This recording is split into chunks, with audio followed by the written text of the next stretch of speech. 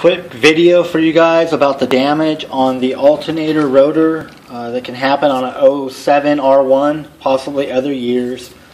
On the 07 R1, the magnets, there's about 25 of them are glued in, maybe more than 25, are glued into the round structure of the rotor, and they get hot and come out. What to do? So this happens, here's the second one I've done. This happens to motorcycles and the R1 Yamaha. So you need to remove this part. Probably going to break the cushions that are right there. And you're going to get a new part, which is this looking one here. They've redesigned it. The new one won't do it.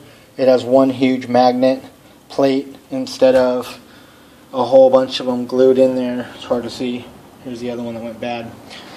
You got to clean the engine out the best you can. This shit's going to go everywhere. You got to pull the pan.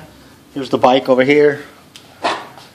You can see I put it back together already, but I pulled the pan, cleaned out the strainer. It was full of shit. Cleaned out the bottom of the engine. Here's the hole. The stator was okay, we think. So we're going to try to run it with this new rotor. The stator wasn't so chewed up. All you can do is get the pieces out the best you can. You've got to pull the pan and clean it out. So get the exhaust off there. These bolts froze up. They were hard to get out. They broke.